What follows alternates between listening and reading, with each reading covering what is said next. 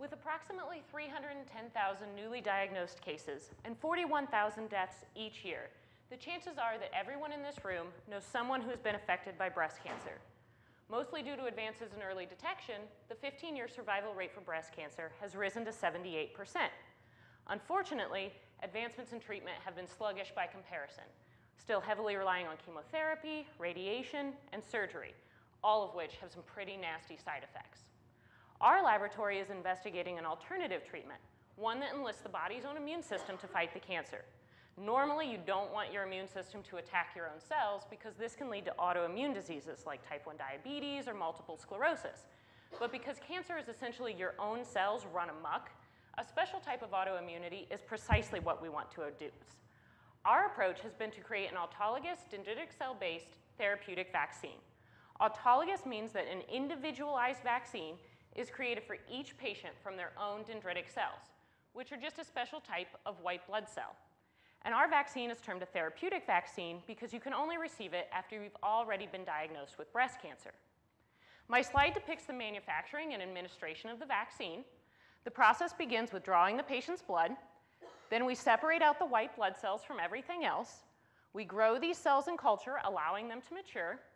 Then we teach them how to recognize the tumor cells and activate them so they can do their job. Finally, the activated dendritic cells are injected back into the patient.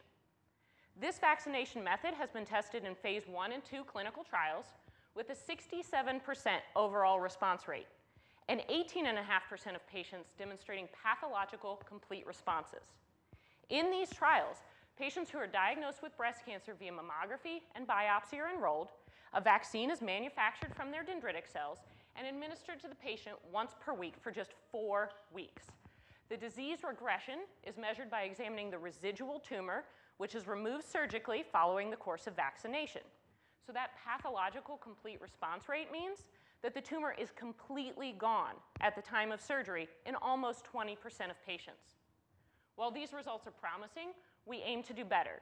To this end, my research specifically focuses on combining our vaccine treatment with other mild drugs in an attempt to elicit an enhanced response.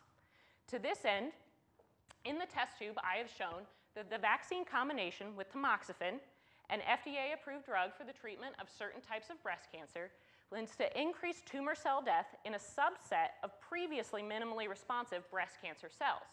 And our colleagues have shown in a second clinical trial that this combination increases that pathological complete response rate from approximately 18% to almost 30%. Thank you.